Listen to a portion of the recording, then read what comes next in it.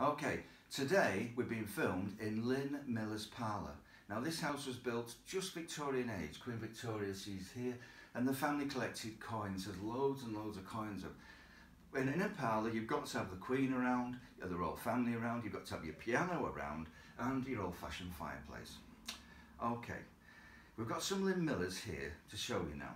Now there's a German word, Zeitgeist, and what Lynne does, takes photographs of wealthy people, send her photographs, and she makes tapestries of them. And this is a girl that died many years ago, so the German word Zeitgeist, and that's you're feeling the vibes of this person.